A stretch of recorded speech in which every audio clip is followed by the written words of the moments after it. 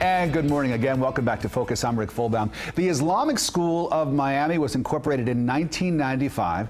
The nonprofit organization's mission is to meet the needs of South Florida's Muslim community and to bridge the gap between Muslims and non-Muslims. Joining me here today is the chairman of the board of directors for the Islamic School of Miami. Please welcome Naveed Anjem. We're so glad you're here. Thanks very much for joining us today. Good morning. Thank you. Talk to us about the Islamic School of Miami. We mentioned a little bit about the mission. How do you see the mission? Well, so far, as we talked about the mission before, but our mission and goal is to please Allah, to follow the Islamic teaching of Quran, and to follow the Sunnah of Prophet Muhammad sallallahu alaihi wasallam. But that is not the only thing. Actually, we had that plan and mission to come up with an organization which not only teach our students in our community, South Floridian Muslim community, to learn the Islamic values, but also to learn the secular education, along with bridging the gaps between different faiths, which we've been doing. And thank God, so far we are very successful with having our relations with the interfaith groups, civic leaderships, the neighborhoods, and I see whatever our mission was, it's going so far pretty well. Good. I'm glad to hear that. Tell us about the Muslim community here in South Florida. How large a group are you, and how sort of involved are you in the community as a whole? Well, there are no exact numbers there because the census does not reflect the religion, but we believe that we are, in Tri-County, we are about 200,000 Muslim community. For that, obviously, we needed religious places, the worship places, and we had some, but especially in the Southwest Miami.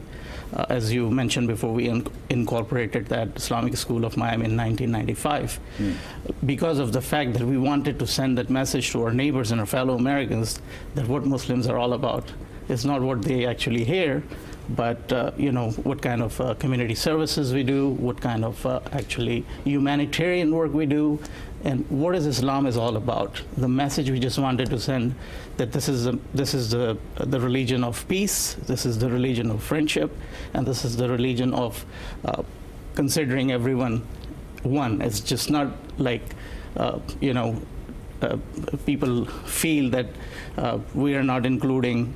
We want to be an inclusive community. You want to include everybody. Exactly. Let me ask you, because we mentioned a moment ago that this is a difficult and a changing time, and of course I don't need to tell you about recent events in Brussels, in Paris, in other places where terrorists have used the name of your religion as some sort of justification for their terrorist, their heinous acts. Now, I know from speaking to you that they're not following the teachings of Allah, they're not following the Quran. But why don't you take a moment? I guess it must make your job more challenging, more difficult to spread that message that Islam is a religion of peace when you have these people who are using your religion in very non-peaceful ways.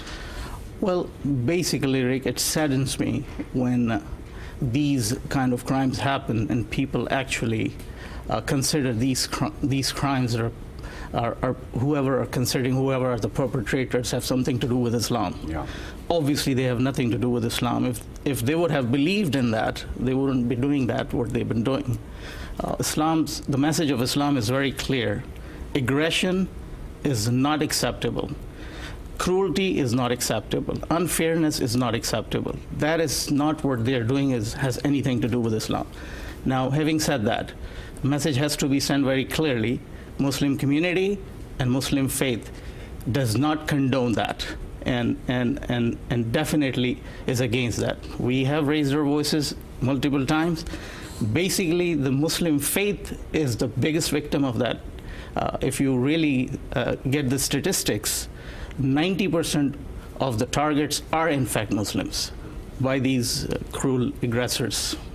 That's right. But of course, it's the stories in San Bernardino and those other stories in Europe that I mentioned that seem to make a lot of headlines. It must drive you nuts that these terrorists are out there and they're sort of using your religion as sort of a shield, as a justification for what they're doing. Basically, Rick, we all have to believe in one thing. These acts, whoever commit these acts, have nothing to do with a specific group. You will find these perpetrators in every single religion, every single community. Look at the statistics of United States. I mean, the criminals in the United States, the population of the United States is 5% of the world, but 25% of the prisoners in the world are in the United States. That does not make the United States a criminal, because the fellow Americans are beautiful people. This is what we have experienced. Now, these criminal perpetrators are less than 1% of the Muslim population in the world. Right. So considering them a part of Islam is itself negate the whole consideration. Well, I'm glad to give you the chance to come in and talk about that. Tell us something about your faith for those of us who might not know a lot about it, that might surprise us. Basically, I was talking to some of the pastors and rabbis, and we do that on a regular basis. We don't have much difference.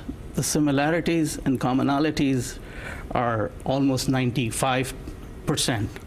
Now, whatever the little differences could be a practice of our religion, but basically, we all love humanity.